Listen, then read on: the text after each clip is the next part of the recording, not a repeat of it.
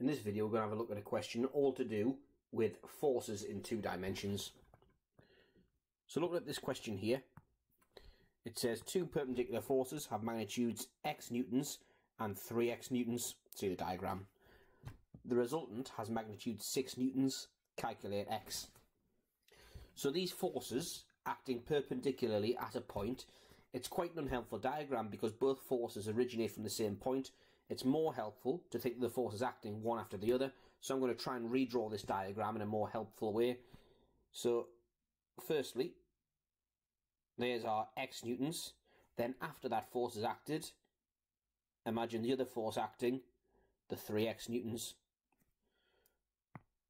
So we get this situation here where x newtons acts there, then 3x acts there. So now it makes a lot more sense because the resultant of these two is the line that goes from the start point to where the second force ends up. And that makes a lot more sense now. So it's telling us to calculate x. Well, if we do that, we know that the resultant is 6 newtons.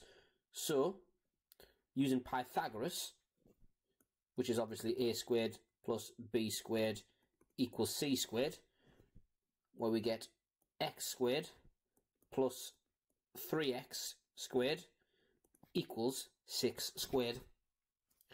That is x squared plus 9x squared equals 36. That means that 10x squared equals 36. So x squared equals 3.6, which means that x equals the square root of 3.6. Normally it would be plus or minus, but in this practical scenario, we know forces can only be, in this context, the magnitudes of forces can only be positive. The forces themselves can be acting in a negative direction, but the value of x has to be positive here because the direction is specified by the arrow. So root of 3.6, which is equal to 3 root 10 over 5. Newtons. And keeping the answer exact in maths is a good idea unless instructed otherwise.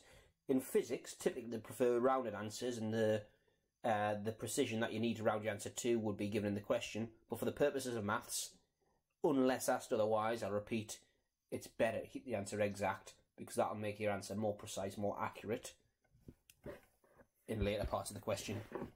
So then it says, find the angle that the resultant makes with the smaller force. So the smaller force is the x newtons, the larger force is the 3x newtons. So smaller force is here, larger force is here. So find the angle the resultant makes with the smaller force. It's asking for this angle here. So let's call this alpha. Right, so part 2. So drawing the triangle a bit better now.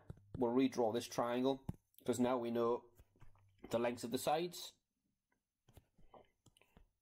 So we've got that there. Not a particularly great triangle, but doesn't need to be. So x is 3 root 10 over 5. And 3x will be 9 root 10 over 5. We want to find alpha. Well, we know tan alpha is opposite over adjacent. So equals 9 root 10 over 5 over 3 root 10 over 5 equals, so let's put this in the calculator.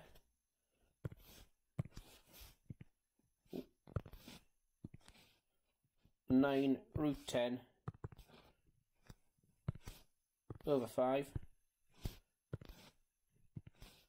over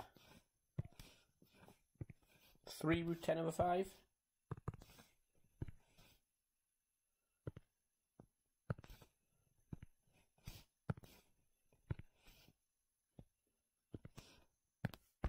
equals 3.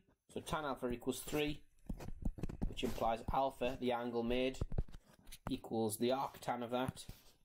So inverse tan of that which is 71.6 degrees.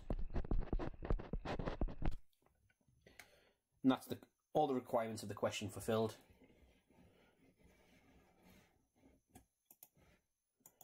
So for more videos like this, go to a11mathsrevision.com or subscribe to our YouTube channel.